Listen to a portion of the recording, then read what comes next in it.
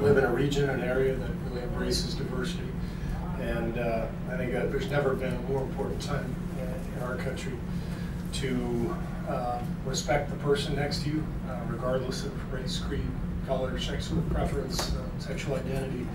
I'm really encouraged by my kids' experience here in California growing up, just in terms of acceptance. It seems like the young generation is learning more and more about we all just are who we are, and we're all individuals, and what makes our country great is our diversity, and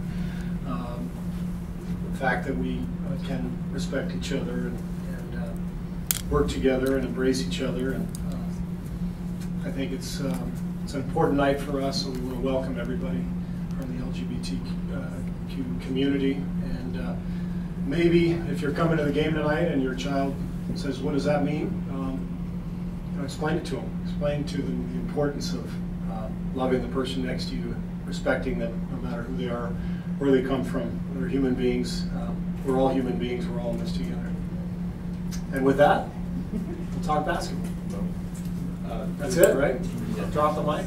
I'm gonna think about it. So not so serious topics. Hypothetical before you get on. Let's say Klay's really hot, and maybe like a Pacers game last year, and kind of what's on the line. Would you keep him in tonight to raise more money? Yeah. I hadn't thought of it. That's a good question. I think I just have to do my job, and I'll add some money to the pot instead. How's that? Hi, Coach. Hi. How are you? Good. How are you? Your hair looks great. Oh, we have the same barber. She'll be my barber, your hairdresser, right? That's the proper term. Yeah. So on those lines, Klay, $1,000 a point. I mean, that's a big deal. Yeah. For the next 3 games. Just your thoughts on that? I think it's awesome. I think it shows Klay's commitment to community, his awareness. I think all of our guys do such a good job of really being aware of helping other people around them, and it's a great gesture. And I noticed that other people are chipping in as well. It's taken on a life of its own. I think that's wonderful. And a lot of us in the organization have made donations through the Warriors Foundation to the Napa and Sonoma relief efforts, and I'm really proud of Klay. A little diversion here then. You've been playing Durant with that second fourth quarter unit. Was that the plan going in? Did that kind of something that you kind of changed on the fly? Did you start the season thinking, maybe unlike last season, you were going to play Durant to start the second and fourth quarters? And why would you be doing that? Well, if you remember last year, we actually did start that way at the beginning of the season. We changed around mid-season. We sort of fell into that other rotation that we really loved. And then in the playoffs, we started creeping back towards getting KD on the floor when Steph was off. So I wanted to start out this year and try to get KD comfortable with the second unit at the top of the second quarter. It makes perfect sense to have either one on the floor at all times. I mean, it just makes sense on paper. It didn't look that great last year. It wasn't, we were more effective when we went to Draymond with the second unit. It was just a better defensive lineup, and we made some really good strides. But then you get to the playoffs, and you're facing better offenses. And so I really want to try to establish the two of them being separated at times, being able to lead their respective groups. Steph and KD.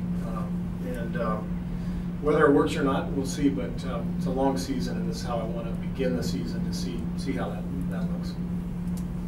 Steve, Michael Grange here from Toronto. How are you? Good. How are you, Michael? Good, thanks. As you probably know, the Raptors have really increased the volume of the three-point shooting, and a lot of times the credit goes to the traditions you guys have started here. But how does that play in your hands or not play in your hands when a team comes in and tries to get up 30, 35, 40 threes in a game? It depends if they go in or not. I think every team has to forge their own identity. I mean, Houston wants to take 50 of them. That's who they are.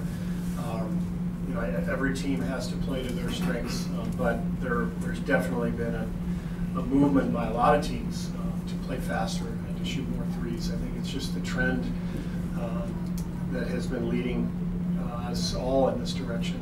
And we didn't start it, by the way. We've just been following the trends. But my guess is, this is as an observer, that Toronto has learned from the playoffs the last few years. They've played Cleveland, who's out there lighting it up from three. That's tough to beat. And they just wanted to make a subtle shift more in that direction. Again, that's just an observation more than anything else. But you get whatever you do, you have to commit to it and be good at it. And it seems like Toronto was playing well here early on, and it's working for them. Steve, what did you think of Quinn Cook's stint with you guys, and what do you want to see Damian Jones get out of his time in Santa Cruz? I love Quinn Cook. He was here for about 4 days, and I could tell the guy is just a phenomenal teammate, rock solid player, good shooter. And so we're using the two-way situation with him. We're going to try to limit his days. You know how the rule works. It's a 45 days, I think. So we want to limit his days so that we can use him for games, specifically when either somebody is injured or resting, somebody in the backcourt where we need that body. And so we'll bring him up and back during the year. And I talked to Coach K about him, texted about him. Coach K loves him. He's just kind of our type of guy, competitor, tough, smart, understands a role on a basketball team. That's important. As for DJ, we're excited to let him play down there. He needs to play. And I talked to him the other day on the road. This is probably an unfair metaphor, but I reminded him that Aaron Rodgers didn't play for like 3 years. So you go ahead with your, I just compared DJ to Aaron Rodgers jokes.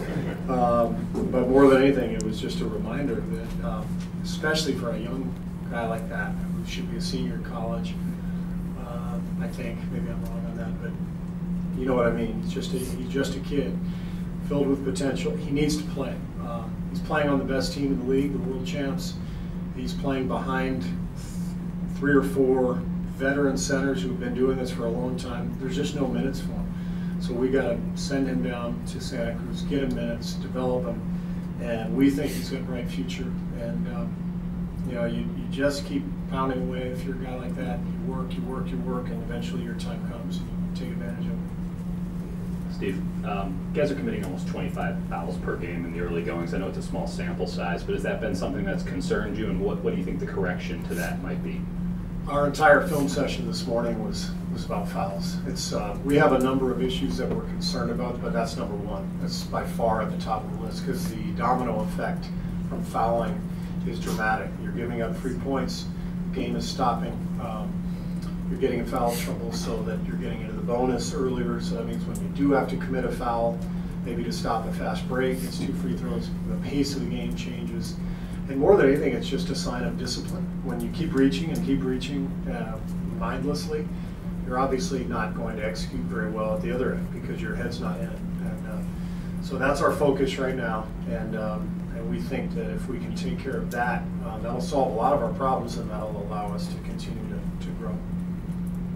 Because Al Harrington had a documentary that released today on medical marijuana, and in that documentary, David Stern advocated for the use of that in the NBA. You've been a proponent of that. You've tried that, talking about that on Monty's podcast. Do you think that one day the NBA or leagues will allow for the use of medical marijuana or marijuana? I do think it'll happen eventually. I think the world is starting to understand that opioids are way worse for you than anything.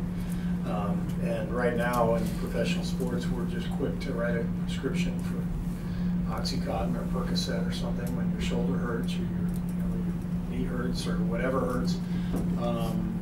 I think it's a little bit of a tricky issue. Part of it is perception. So I think what we're learning these days is that medical marijuana is much healthier than those alternatives.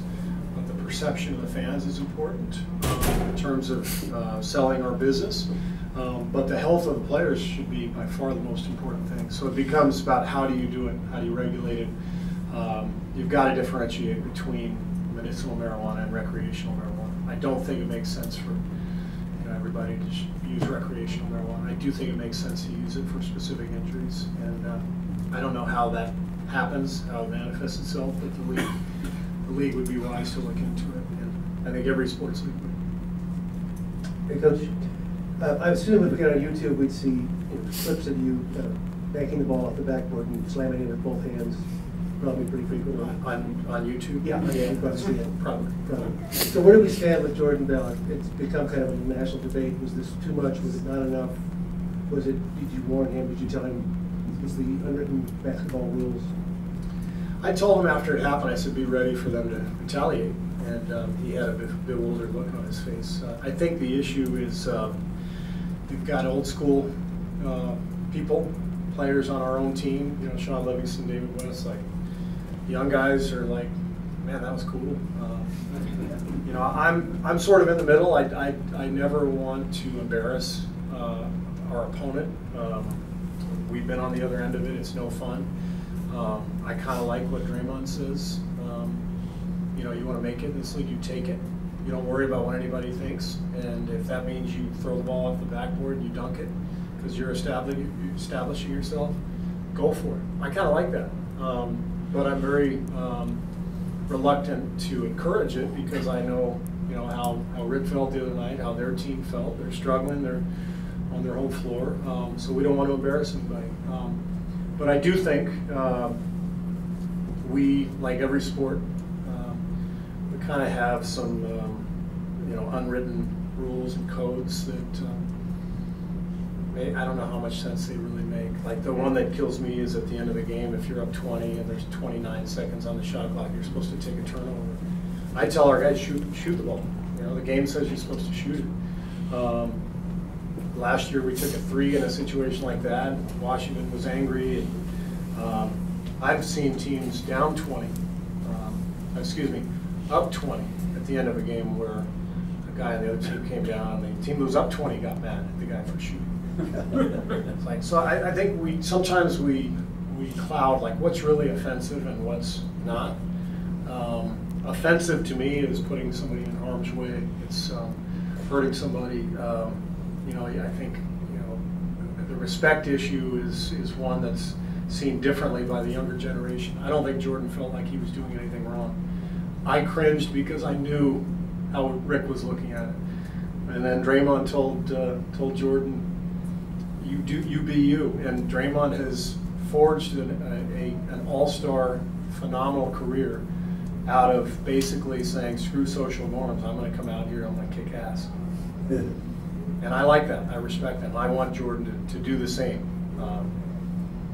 But he could still just dunk it next time. Yes, Steve, the Nick Young, Patrick McCaw situation, is there literally no way for them both to get minutes, or is it just you want one to get substantial minutes as opposed to getting both in and getting both minimum minutes kind of thing? Well, we're talking about if everybody's healthy, and we already played 10 guys. So if you want to play another one, that's 11. Most teams play 9. And you're talking about playing a guy in a wing position where Klay is going to get 33, 34 minutes. Andre and Sean are going to get the minutes. So I don't see a possible way of playing both of them unless we have a blowout, which is ideal, and then they can both get out there like the other night.